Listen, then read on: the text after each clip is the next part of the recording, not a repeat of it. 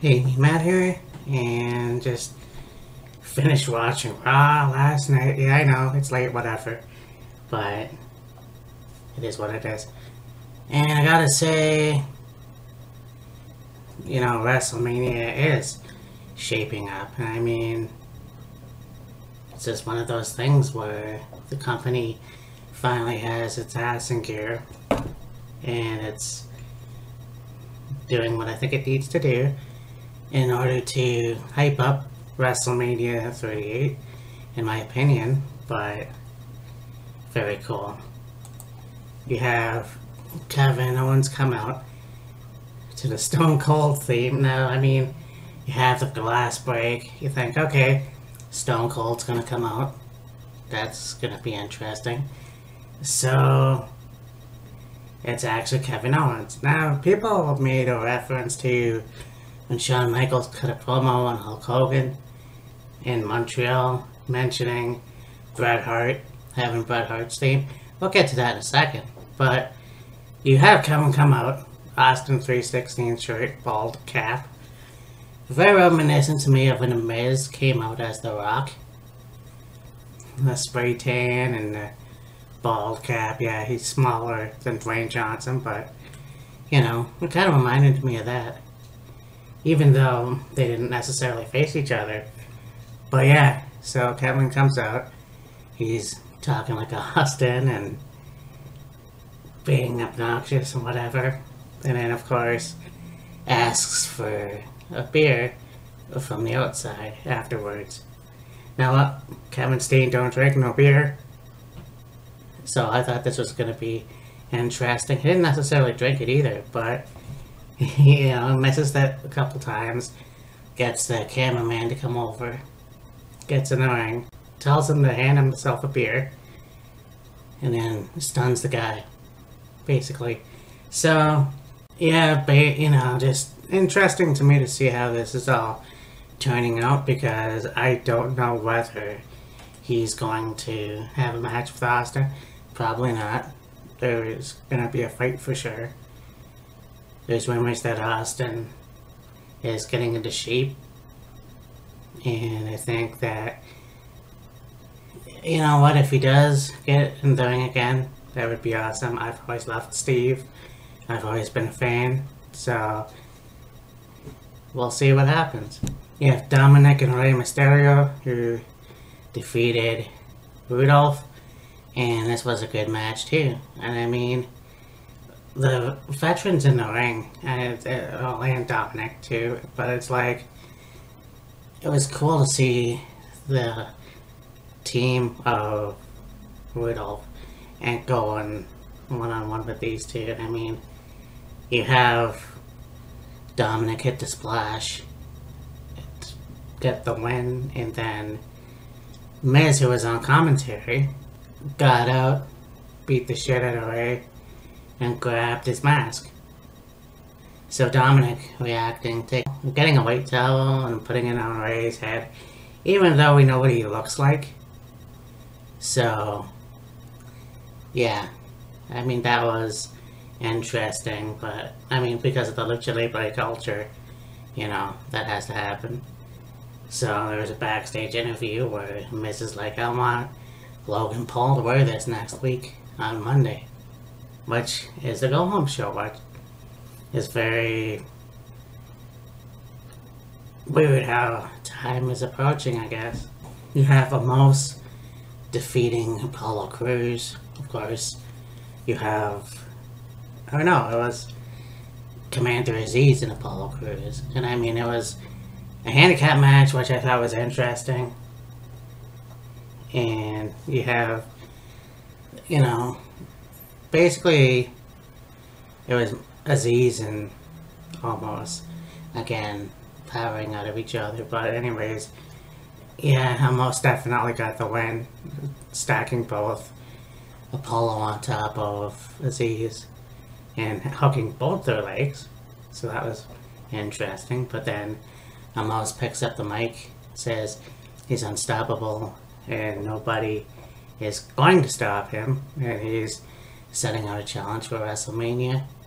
So it'll be interesting to see who answers the challenge, because I mean, I don't know anybody besides the people who have left the company that can take on Omos, but we'll see what happens. The rumor is Bobby Lashley. I'm not sure how injured he is though. We got Shayna and Natalya, who defeated Liv Brutality, I think that's what they're called. Liv Morgan and Rhea Ripley, and I gotta say, one of my favorite tag teams in the women's division. I mean, I've always been a fan of Liv Morgan. I mean, I like Shayna Baszler as well. Never been a real big fan of Natalya, but this was a good match. Obviously, Shayna and Natalya did win.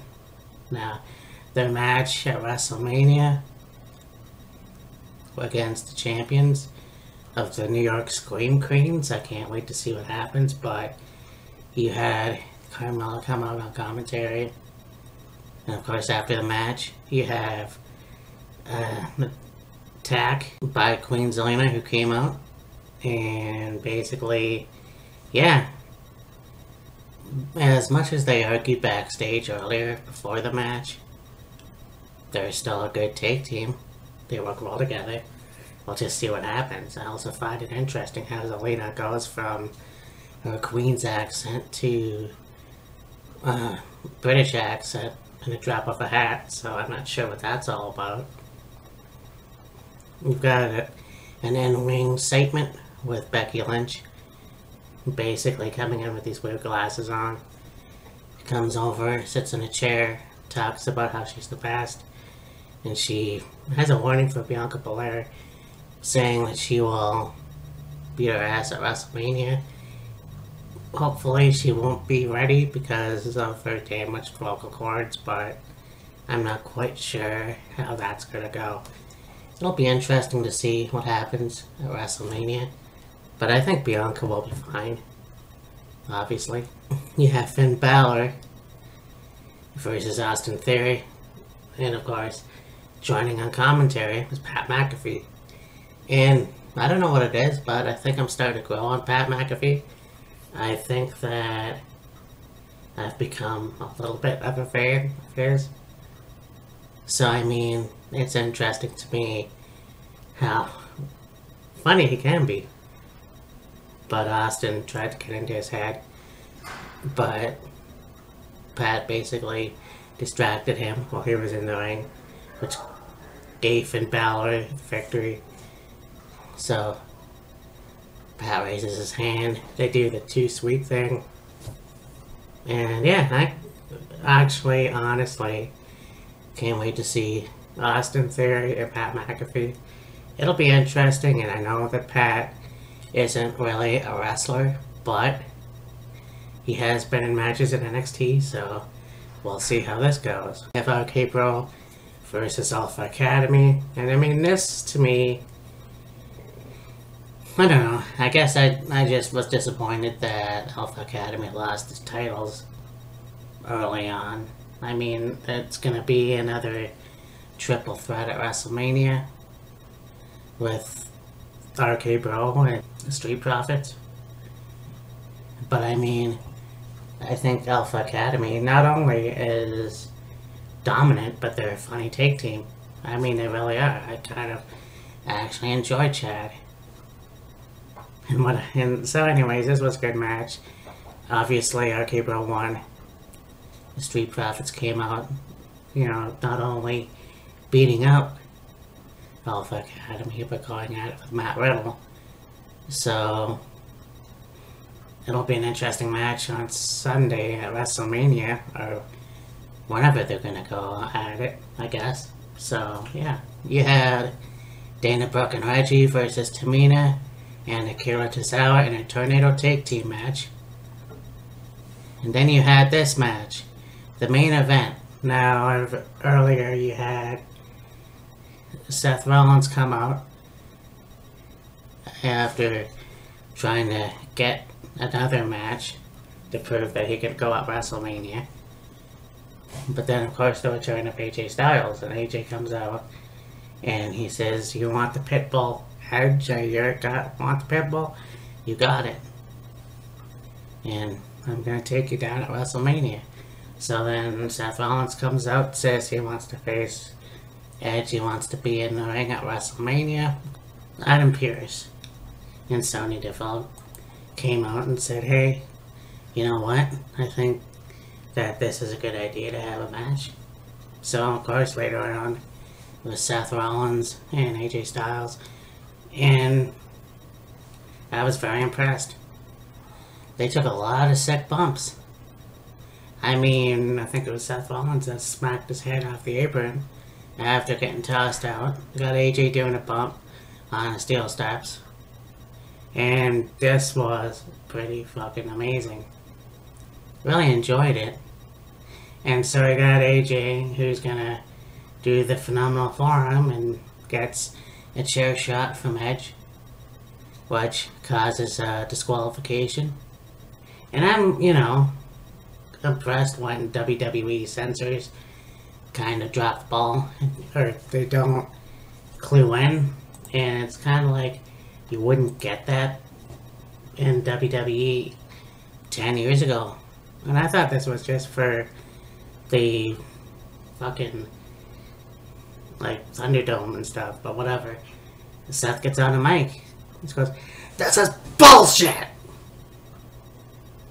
And then he kept saying bullshit a bunch of times, and I'm like, well, that's pretty fucking cool. Because I know AEW says bullshit and shit and all that kind of whatever.